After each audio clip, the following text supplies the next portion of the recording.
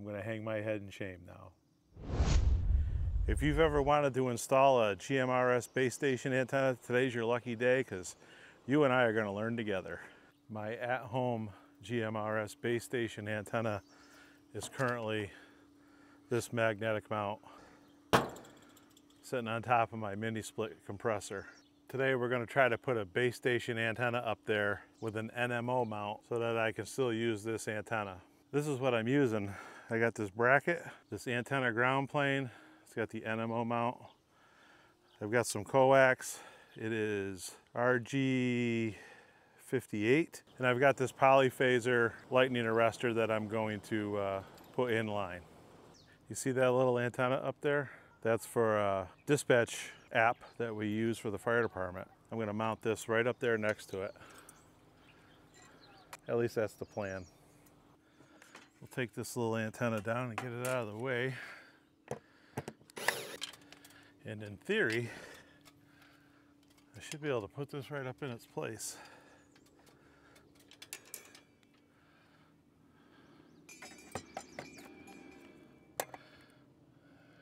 Fits perfect. Should have brought a marker to mark the holes, but I'm going to pre-drill some pilot holes. See what kind of meat we have here behind the flashing. We'll start with 2 screws on the bottom. I'm even going to use a level so that we can call this an expert installation.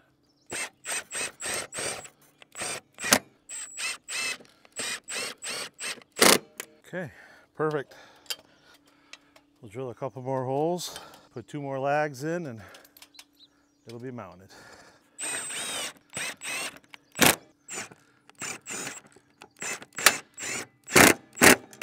That should be good for what we're doing. Go ahead and put our 5/8 over 5/8 wave antenna on top. Okay, I can already see I'm wishing it was a little bit higher, but we'll make do. Now we're gonna take this wire, we're gonna run it down along this downspout for the gutter. Okay, here's the temporary permanent setup. We got the bracket, which I'm guessing is gonna be all right. I'm not really in love with it, but it's gonna have to work for now. We got the 5/8 over 5/8 on top. I moved this little antenna down here to the flashing for now. I'll make a little bracket to put it off to the side. I've got the coax running down along the back side.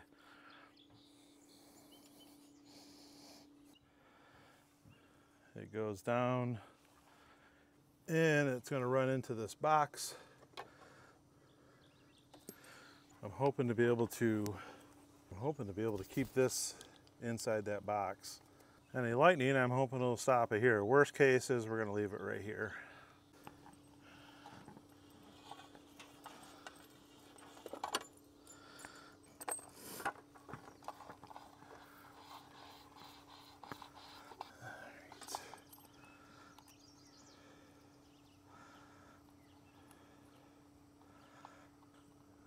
This is a polyphaser spike guard, and it's not going to fit in my box. So I'm going to leave it just below. It'll be outside, but we'll tuck it up under there a little bit. We'll clean it up and tuck it up under there so it's kind of out of the weather. That should be fine. Okay, coax comes in from outside, loops down here, and then it terminates at my little base radio setup. All right, so there's the antenna. It's up. It should work fairly well. It's outside of the house, so that is a plus. It's not sitting down on a magnet mount on top of my mini split. Cables are routed somewhat decently, and it goes into the house. I've got the lightning protection on there. I'll clean all this up here. We'll get a ground cable run. I've got the ground wire. I just got to figure out where is the best place to run it. So if anybody's done this before, I'd be interested to know how you grounded yours. All right, we've got the Surecom SW-102 meter hooked up, and we're going to try channel 15. See what our SWR is. Okay. Not good. Okay, 2.46 SWR. Looks like we're putting out about 46.43 watts. So we've got to fix that.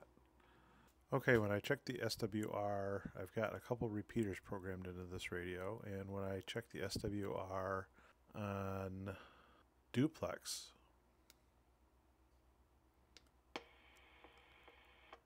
you can see that the SWR is down to 1.4, which I think is an okay SWR. 1.4 I think will work, and then if I try the other repeater,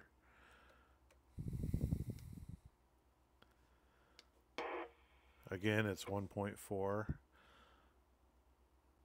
So I've got 1.4 SWR on duplex, but when I'm on simplex I'm double that. Almost double that. Back to the drawing board. All right, it's been a couple days since I had time to mess with the SWR. I'm going to take that 5/8 over 5/8 antenna down. That's a dual band. That's tuned for dual band UHF VHF. So I know this one is tuned for GMRS. This is a Larson, and if my memory serves me correctly, this is like a 5.6 dB antenna or something like that. Anyway, I'm going to swap them out and see if the SWR comes down. Okay, it's kind of weird that the SWR is so high on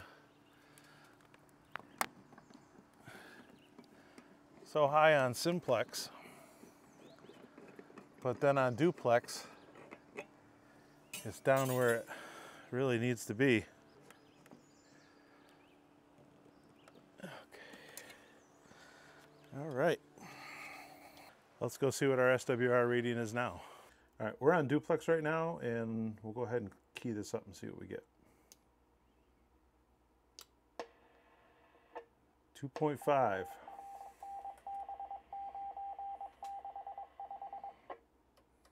We'll go down to simplex.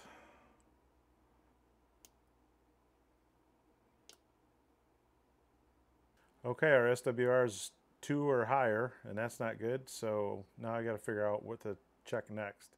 All right, it's been a couple more days, and I'm not really sure what's going on with this SWR. We're going to do a few tests here and see if we can't figure this out once and for all. Today we're up at 5.13, and that's with this little Midland radio. Now with this setup right now, I can actually hit a repeater that's about 40 miles away, and it's receiving fantastic. So I don't know if this meter's messed up. I am going to take this radio outside, disconnect the lightning arrestor, and I'm going to connect it outside and see if the SWR changes, and that should either tell me whether that lightning arrestor is an issue or not. And then if that's still the same deal, put a meter on the coax and see if it's maybe grounded in some fashion. So here we go. All right, so this coax right here is the one that goes down to the radio. This is the lightning arrestor. So what I'm going to do, I'm going to take this lightning arrestor off. I'm going to connect it to here. I'll connect the radio to this. And now I'm going to power the radio using this EcoFlow. Okay, radio's on, channel 22, SWR meter's hooked up. We got everything powered by the EcoFlow, and we've got this cable goes up to that antenna. So let's see what we got SWR when we key it up on channel 22. 8.39. Okay, we definitely have an issue. So let me go get a meter. We'll see if we got a short in the coax. Okay, this is my sad face. Not really. Here's what I did.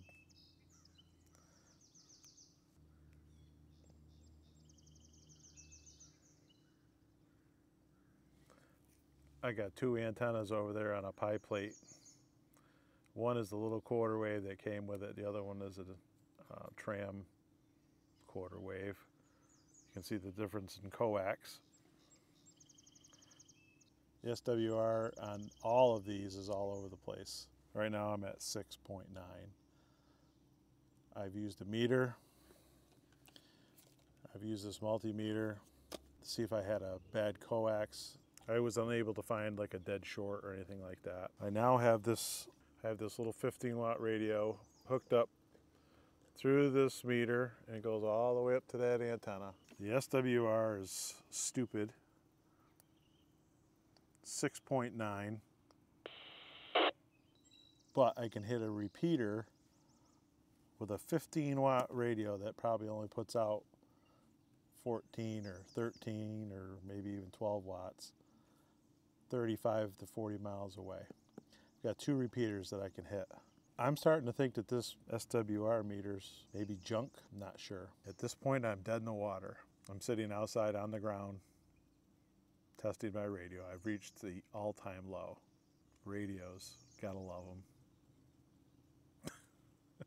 them. Thanks for watching.